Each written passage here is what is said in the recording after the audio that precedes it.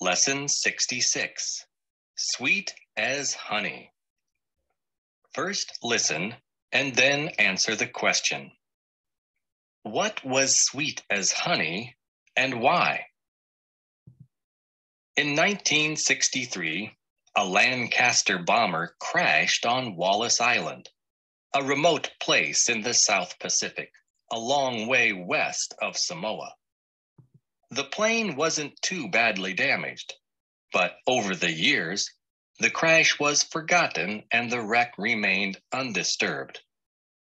Then, in 1989, 26 years after the crash, the plane was accidentally rediscovered in an aerial survey of the island. By this time, a Lancaster bomber in reasonable condition was rare and worth rescuing.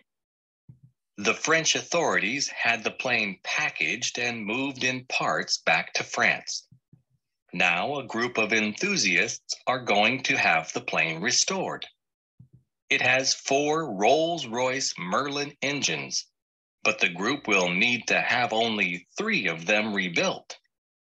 Imagine their surprise and delight when they broke open the packing cases and found that the 4th engine was sweet as honey, still in perfect condition. A colony of bees had turned the engine into a hive, and it was totally preserved in beeswax. Lesson 67, Volcanoes. First listen and then answer the question. Why does Tazif risk his life like this? Harun Tazif, the Polish scientist, has spent his lifetime studying active volcanoes and deep caves in all parts of the world. In 1948, he went to Lake Kivu in the Congo to observe a new volcano which he later named Kituro. Tazif was able to set up his camp very close to the volcano while it was erupting violently. Though he managed to take a number of brilliant photographs, he could not stay near the volcano for very long. He noticed that a river of liquid rock was coming towards him. It threatened to surround him completely, but Tazif managed to escape just in time. He waited until the volcano became quiet, and he was able to return 2 days later. This time, he managed to climb into the mouth of Kituro so that he could take photographs and measure temperatures. Tazif has often risked his life in this way. He has been able to tell us more about active volcanoes than any man alive.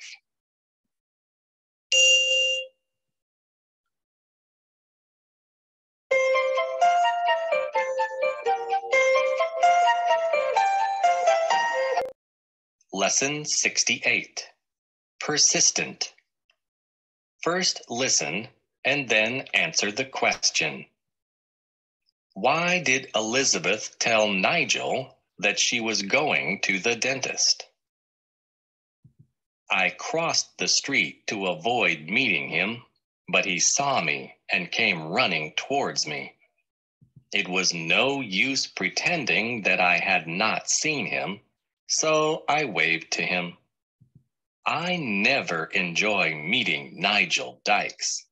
He never has anything to do. No matter how busy you are, he always insists on coming with you. I had to think of a way of preventing him from following me around all morning.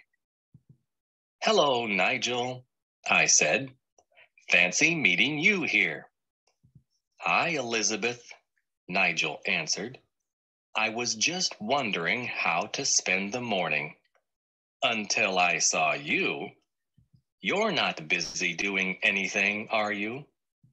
No, not at all, I answered. I'm going to...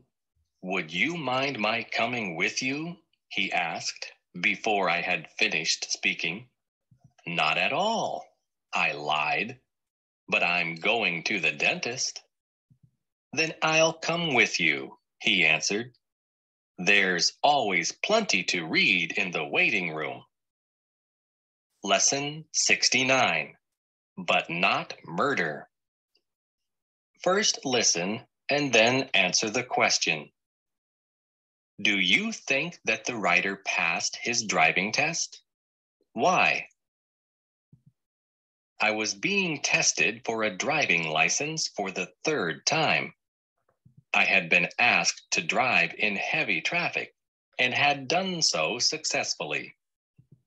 After having been instructed to drive out of town, I began to acquire confidence.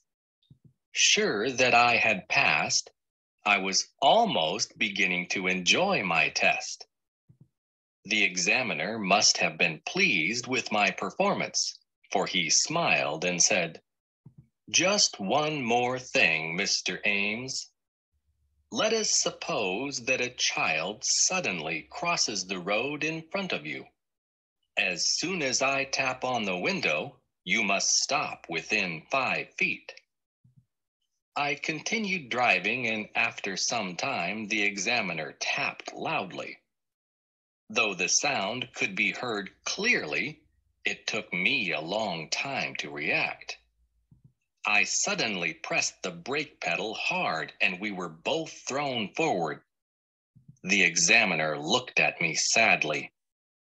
"Mr. Ames," he said in a mournful voice, "you have just killed that child." Lesson 70. Red for danger. First listen and then answer the question. How was the drunk removed from the ring? During a bullfight, a drunk suddenly wandered into the middle of the ring. The crowd began to shout, but the drunk was unaware of the danger. The bull was busy with the matador at the time, but it suddenly caught sight of the drunk, who was shouting rude remarks and waving a red cap. Apparently sensitive to criticism, the bull forgot all about the matador and charged at the drunk. The crowd suddenly grew quiet. The drunk, however, seemed quite sure of himself. When the bull got close to him, he clumsily stepped aside to let it pass. The crowd broke into cheers, and the drunk bowed. By this time, however, 3 men had come into the ring, and they quickly dragged the drunk to safety. Even the bull seemed to feel sorry for him, for it looked on sympathetically until the drunk was out of the way, before once more turning its attention to the matador. Lesson 71. A famous clock. First listen and then answer the question. Has Big Ben ever gone wrong? When you visit London, one of the first things you will see is Big Ben, the famous clock, which can be heard all over the world on the BBC. If the Houses of Parliament had not been burned down in 1834, the great clock would never have been erected. Big Ben takes its name from Sir Benjamin Hall, who was responsible for the making of the clock when the new Houses of Parliament were being built. It is not only of immense size, but is extremely accurate as well. Officials from Greenwich Observatory have the clock checked twice a day. On the BBC, you can hear the clock when it is actually striking because microphones are connected to the clock tower. Big Ben has rarely gone wrong. Once, however, it failed to give the correct time. A painter who had been working on the tower hung a pot of paint on one of the hands and slowed it down. Lesson 72. A car called Bluebird. First listen and then answer the question. What mistake was made? The great racing driver, Sir Malcolm Campbell, was the first man to drive at over 300 miles per hour. He set up a new world record in September 1935 at Bonneville Salt Flats, Utah. Bluebird, the car he was driving, had been specially built for him. It was over 30 feet in length and had a 2,500 horsepower engine. Although Campbell reached a speed of over 304 miles per hour, he had great difficulty in controlling the car because a tire burst during the first run. After his attempt, Campbell was disappointed to learn that his average speed had been 299 miles per hour. However, a few days later, he was told that a mistake had been made. His average speed had been 301 miles per hour. Since that time, racing drivers have reached speeds over 600 miles an hour.